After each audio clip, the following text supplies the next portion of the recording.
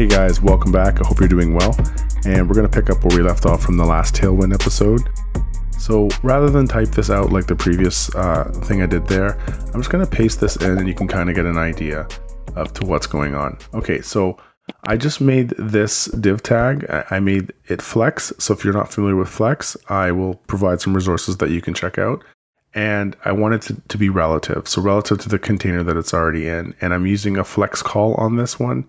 And this my, I want it set to 0. So I've added the appropriate padding. And the MX auto, just like I want to center this thing. I want it to be in the middle of this container. So I used that. And I want the background to be black. And then I went ahead here and I just set some, things that I wanted for flex at different breakpoints. So the medium breakpoint. And this is pretty unique here. I used the max width value and I gave it a specific rem value that I found that worked relatively well for this. So if you're not familiar with this, think of it as Tailwind's way of allowing you to add like arbitrary values or any kind of one-off value that you want to add. So you basically use the same kind of syntax that they have for the class, and then you surround it by brackets and you put whatever value here. This could be pixels, but in this case, I want it to be rems. Okay, so next up, I'm just going to do just a little bit of cleanup here. I'm going to make this easier to kind of read. I'm just going to put this down here. There we go. Okay, now I'll add in the next set of classes here. Here they are. So I want at this breakpoint in this div, this picture, I want it to have a relative value here. I want it to be minus like the margin top of a value of 9. So Tailwind has values ranging from 1 to like say 90. And these values are represented by like how many rems or pixels. And this one, I found that pulling this image up to margin top minus 9 sat it in a really great place. It just put it in a good spot. And then right here at this medium breakpoint, I also wanted the margin right on that image to be relatively pushed that way as well. So these medium breakpoints are nice for when I want to, do something when the responsiveness of this image changes. And then using flex grow, I would like that to fill all the available space that's available. So next up, I'm going to focus on this image. Okay, I'm going to add this class, and then within this class, I'm going to add these classes. Okay, and I'm just going to give it an alternative name. I'm going to call this, let's say, I don't know, we'll call this Guardian. We'll keep the theme the same.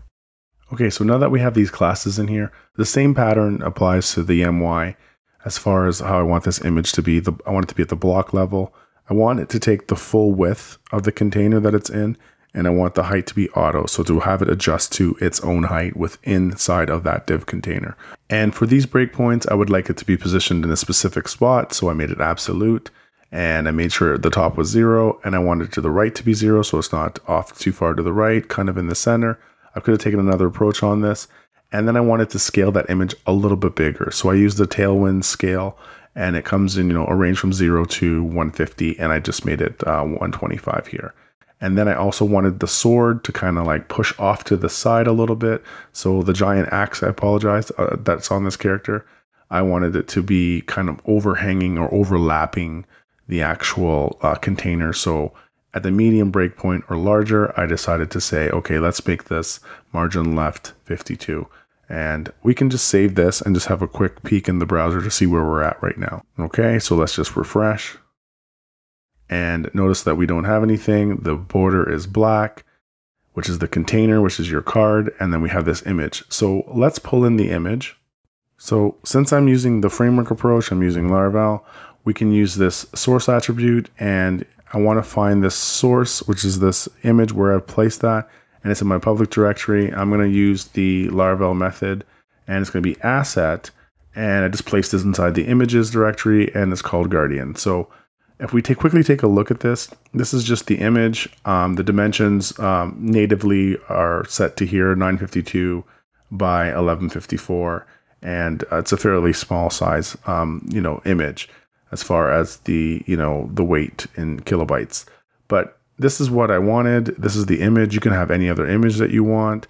This would be the same as actually typing in the relative URL. So if you had it saved in the images using another technique, you would, be like // images, Guardian, wherever it is, and then you'd pull this in. So we'll save that as well. And we'll also have another quick peek at the browser to see what's actually happening. So we placed this image in here. It's now here, but it's nowhere in the container because we still have to add a few more pieces and a few more components to this to get it to fit in there nicely. Okay, so let's just jump back to our code here. I'm just going to format this a little bit different here. I'm going to drop the images down. I'm going to do this, and then we're going to work on the second image. So don't forget to like, subscribe. Let me know your thoughts below. Hit the notification bell. I will see you guys in the next one. Take care. Until next time.